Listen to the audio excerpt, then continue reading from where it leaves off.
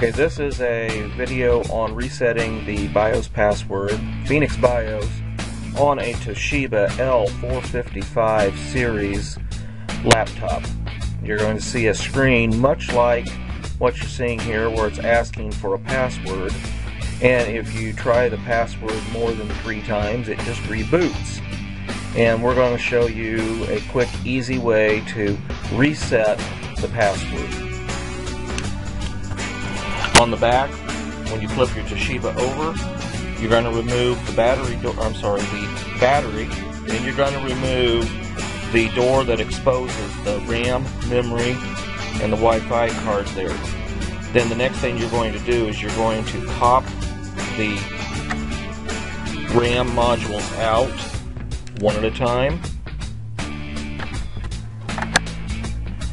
This will expose a little tag that has serial numbers and like that on it.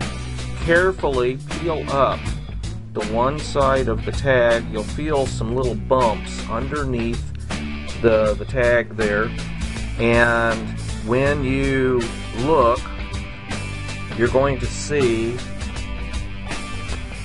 some 2 little jumper points right here and right here. And what you need to do is take a small screwdriver, paper clip, whatever, and on each jumper point, one at a time, for 30 seconds each, cross these 2 jumpers, and then cross these 2 jumpers.